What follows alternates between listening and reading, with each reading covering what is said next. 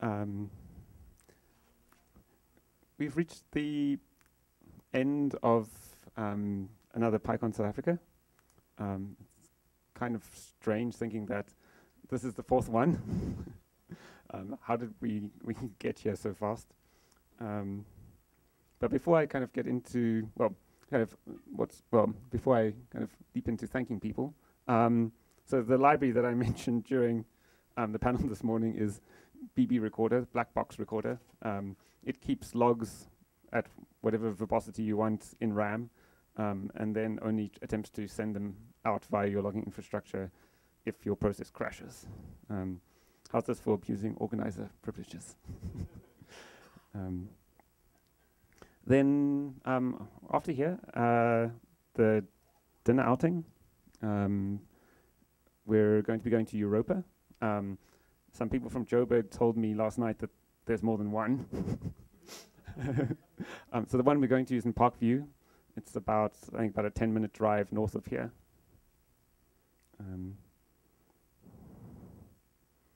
And then sprints are happening tomorrow at at Josie Hub at 44 Stanley. It's just down the road. You could probably walk there. I mean, I have walked there from here. We'll be getting going. I think doors are officially opening at 8:08. But feel free to arrive whenever you wake up. There will be coffee and food. And there will also be software carpentry. Does anyone who is doing a sprint want to quickly say a few words?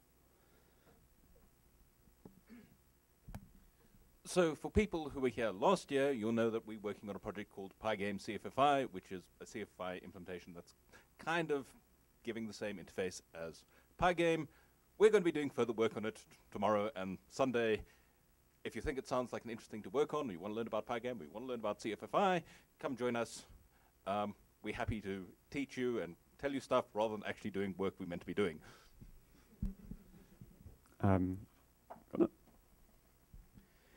I'm probably going to be making Hypothesis and Twisted play nicer together, which hopefully won't drive me completely insane.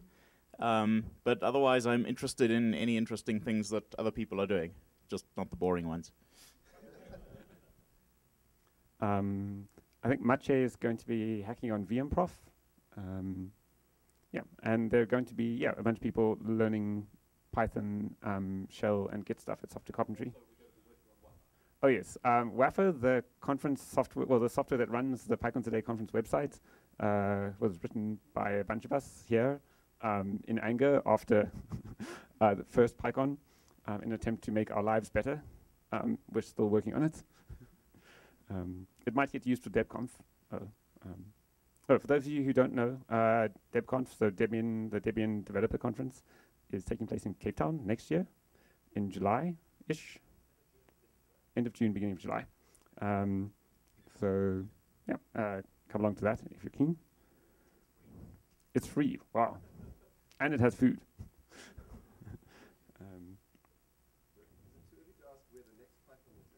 No, it's not. It's too early to be completely sure. But very likely Cape Town. So the plan, in my head at least, is that it kind of spends 2 years in one city and then 2 years in another. So for the next 2 years, that probably means going back to Cape Town, unless someone volunteers to organize it in Durban or Bloemfontein or somewhere. Speaking of next year's PyCon ZA, I'm not going to lead organizing it. What I'd like to do instead is to actually work on getting PyCon ZA NGO set up, so that PyCon ZA can be its own kind of separate thing. So I'm looking for people to step up to the plate and have a go at running this thing. But more on that a bit later. Okay, some thank yous. It takes quite a lot of work to make a conference happen, and I don't do all of it myself. I don't think it would even be possible for any one person to do all of it themselves. So first of all, I want to thank the organizing team. So if the organizing team could stand up so people can see them. Adam, Neil, Laura, Hussein, who's at the back. Thank you to all of you for being with me through all of this organizational process, through wrangling sponsors and responding to people's emails, finding venues for the conference and for the speakers' dinner and for conference outings, dealing with all of the many, many, many little things that go into making a conference happen.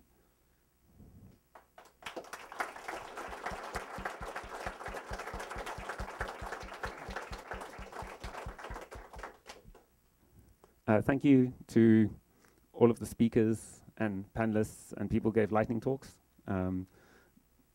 Without speakers, there really isn't a conference. For those of you who don't know, I don't think we have ever rejected a Python talk for PyCon South Africa. We have rejected a few talks which weren't about Python.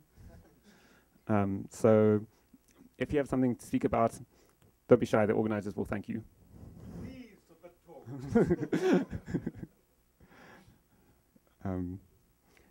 Maybe just a quick word on that.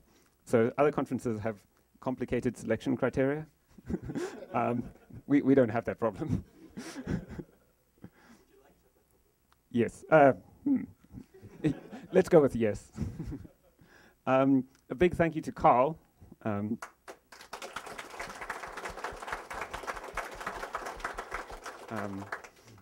Who really is doing the video for free. We just paid for him to get here. And you've been awesome.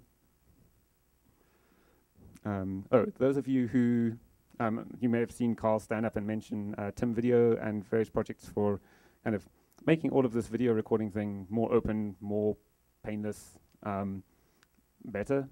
So if you have a conference, hint, and you need it videoed, chat to Carl about how it works. Even if you can't come out, I'm sure he'll have good suggestions.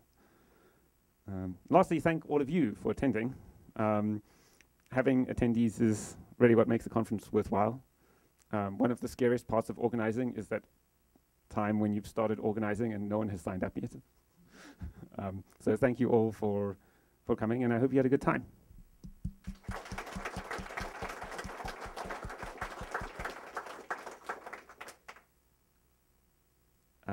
While we're saying thank you, I want to say thank you again to our sponsors. Without the sponsors, I think ticket prices would probably be double what they are, and that wouldn't be great. So thank you very much. Thank you to Takealot for being our platinum sponsor, and to Prakelt again for being with PyCon today right from the start. Thank you to Oracle, and thank you to Bryn for agreeing to be on the panel and giving us some insights into the big crazy world of Oracle Cloud. Thank you to Amazon, who've been one of our biggest sponsors regularly throughout the history of PyCon today.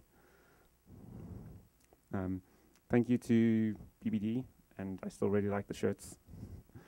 And thank you again to SunGuard, who, yes, were around and who have agreed to give a talk next year, I think. And lastly, thank you again to the Python Software Foundation, the sort of umbrella community organization for Python. They are really, really, really good about supporting communities everywhere for all sorts of Python-related things.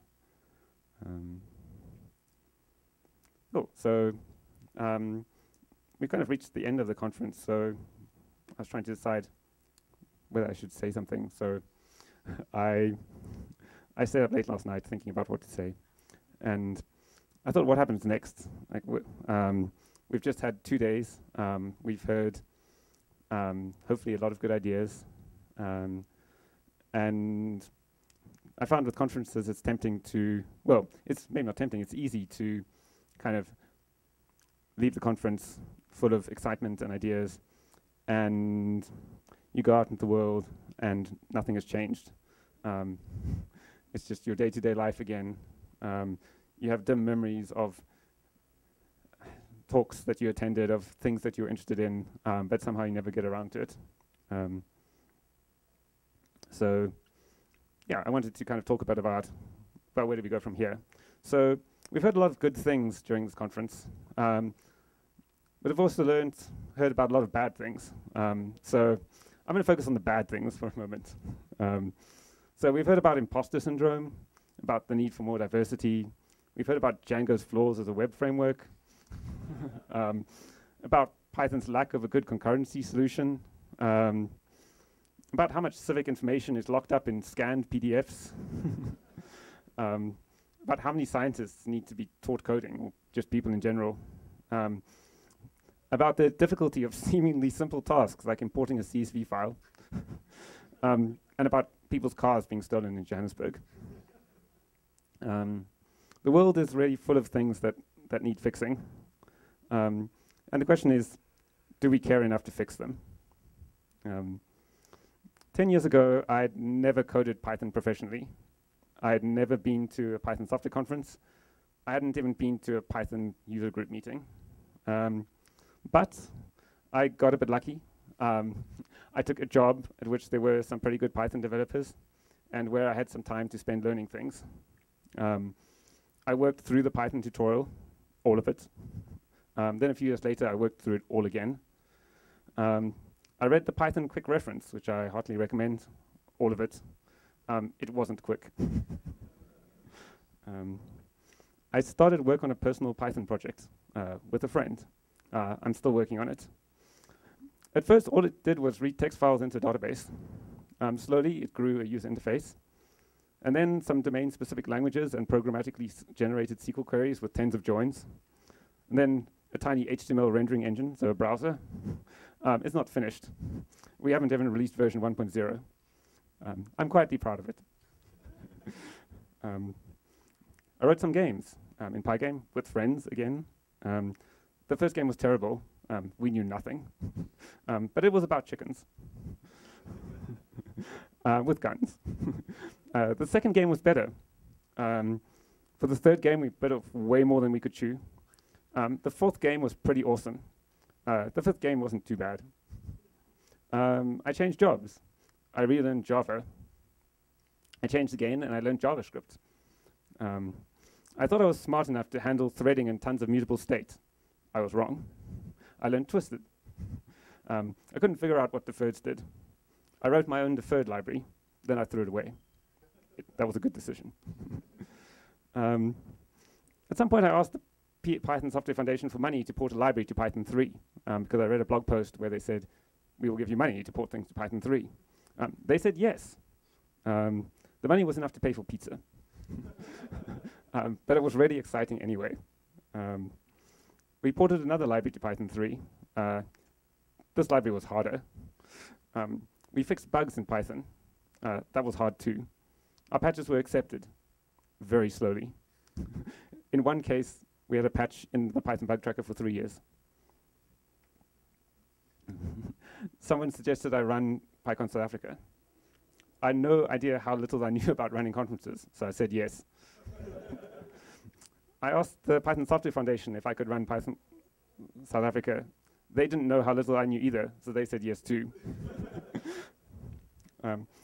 Luckily, I got guidance and support from people who did know a thing or two about running conferences. None of them were developers. Somehow it all worked. I suspect mostly because everyone was so excited. For those of you who were at the first PyCon South Africa, we got amazing international speakers. I don't think any PyCon anywhere has had that concentrated a lineup of great speakers. But the best talk was given by a local developer who wasn't convinced his talk would interest anyone. I ran PyCon today 3 more times because I wasn't sure how to hand it over to others, and I didn't want it to not happen. This is my Python journey so far. All of you are at different places in your own Python journeys. And if I were to share some advice from mine, it might go as follows. Find some people you can learn from, and make time to learn yourself. Take time to master the basics. You'll be surprised how few people do. Start a project and do it with a friend. Keep learning new things. even if they're not Python. Unfortunately, failure is not going to go away. Keep building things anyway. Don't be scared to ask people for money or for other kinds of support, even from people who are not developers. Sometimes amazing things come from one clueless person saying, "How hard can it be?" Often success relies more on other people being excited than anything else. And lastly, stuff doesn't stop being hard. So you're going to have to care. But it's probably going to surprise you what you care about. You can say where in this complicated journey I changed from novice to apprentice to developer to senior developer. Up close, it's just a blur of coding and relationships, of building and learning, and of success and failure. We're all unique imposters on our own separate journeys, and our paths are not directly comparable. And often wisdom seems to me largely about shutting up when you don't know the answer. If all of the broken things that I've mentioned are going to get fixed, from diversity to removing the global interpreter lock, it's us that's going to have to fix them. And it seems unlikely that anyone is going to give us permission or declare us worthy. So go build something.